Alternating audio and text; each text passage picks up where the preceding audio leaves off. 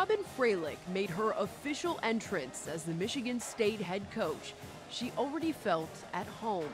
She remembers coming to the Breslin as a kid and playing during halftime.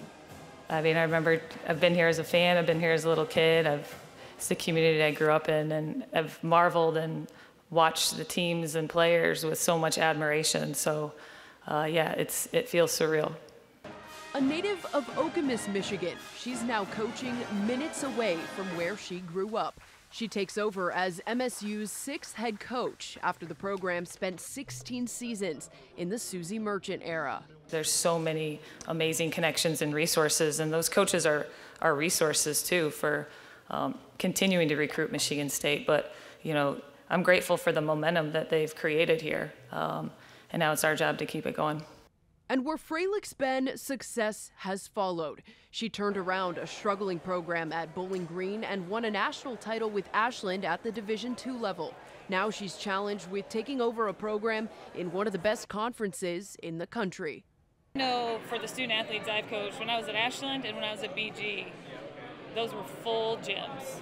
And what a cool experience for your kids, you know, where they know that they are valued and cared about. And to have that here and to continue to build that here will be a really cool part of our student athletes experience.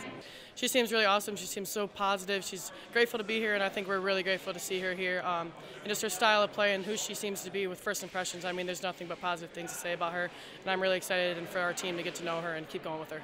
MSU Athletic Director Alan Haller says the search was down to 3 finalists, but after taking a trip to watch Fralick coach at Bowling Green, it didn't take long to figure out that she was the woman for the job.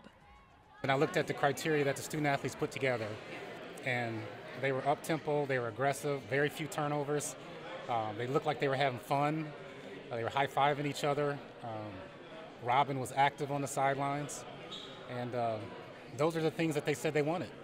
While conducting the coaching search, Haller even enlisted the help of Tom Izzo. He asked the longtime men's basketball coach to do some digging and use his college basketball connections to learn a little bit more about Fralick. And he came back with nothing but raving reviews. Reporting in East Lansing, Marley Weirda, News 8.